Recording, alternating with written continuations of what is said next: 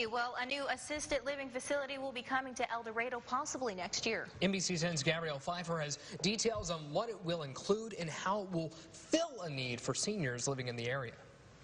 The land is purchased and a tentative date is set for construction on the newest assisted living facility in Union County. We felt like we found a lot of areas of need for an assisted living facility. A chapel, salon, full game room, workout room, and theater are just a few amenities the facility will have. Plus, there will be 24-hour nursing care and transportation service. Erin Pagan, education coordinator at South Arkansas Center on Aging, says the need for a facility like this is huge. She said 16% of residents make up the senior population, with many of them living alone. So that's going to improve their overall well-being, and in return that's going to improve their quality of life and improve their health. The facility will also include garden homes for those that are able to live independently, and there will also be 15 beds for patients with Alzheimer's and dementia.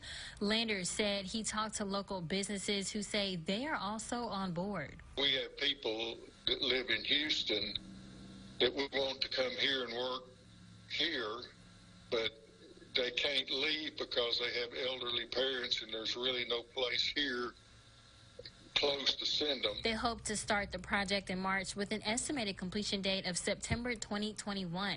In El Dorado, Gabrielle Pfeiffer, NBC 10, your local news leader. And if you'd like to learn more information about the facility or job openings, you can email landersdevelopment@att.net. Or you can look up the Arbors of Russellville on Facebook.